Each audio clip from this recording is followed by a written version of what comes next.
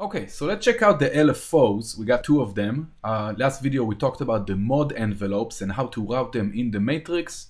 Let's do the same, but using the LFOs.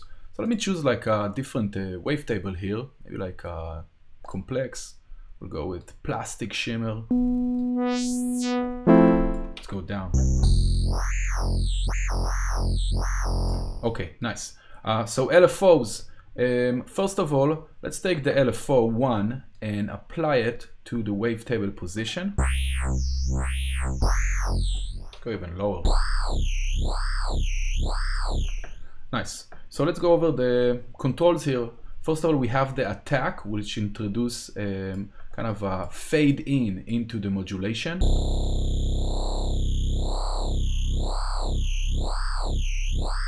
Double click to reset. Right now it's not synchronized and it's moving by hertz. You can synchronize it with this note icon, and here we'll see the rate. We'll talk about it in a second. Retrig will always start the LFO from the same place. So if it's retrig and I hit it,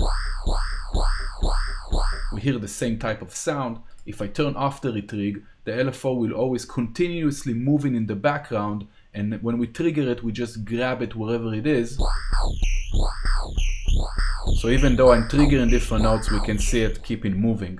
So that's the retrig. If you want an expected control sound, retrig. If you just needed to constantly change the sound, even without you playing, turn the retrig off. Rate is the speed of the LFO. And again, you can synchronize it. So now it's by note divisions, according to your BPM. So if I change the BPM, it's going to speed it up and slow it down. Amount is another way to control the amount of the modulation. We can control it from the actual amount of in the matrix. Let's put it back on 50. But we can also control it from the amount here.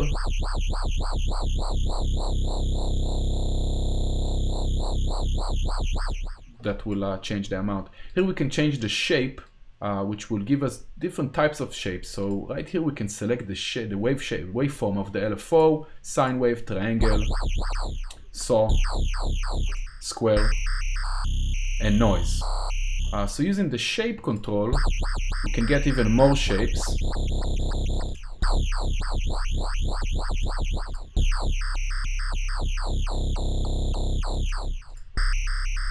This is like a pulse width. So very useful control to expand the amount of shapes that you can get out of the LFO. And offset will offset the starting point of the LFO. Let's slow it down.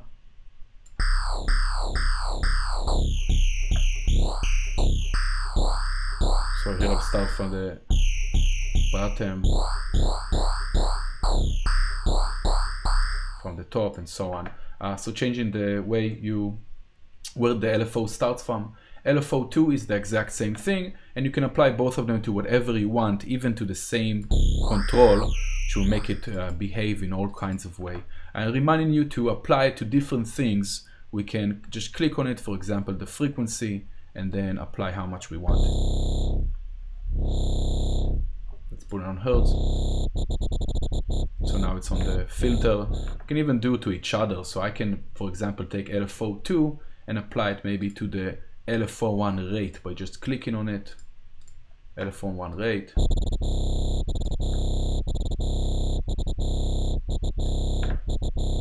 Maybe synchronize that.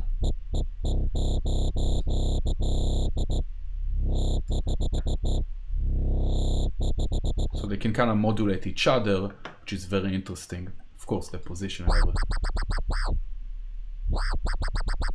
So you can create a lot of interesting sequences by just start modulating each other. So we got 5 different modulators here that you can use in all sorts of ways, and you can modulate so many things by just clicking on them and deciding which one to modulate with. You can modulate, of course, multiple things with the same one, which will create all sorts of behaviors. And if you're closed in the view, in the matrix, you can just click on the modulator. It will jump to it directly from the matrix, so it's easier to access. Nice. So those were the LFOs, LFO 1, LFO 2. highly useful, super fun to use. As you can see, not that complex. It's up to you how complex you make the sound. Okay, catch you next time.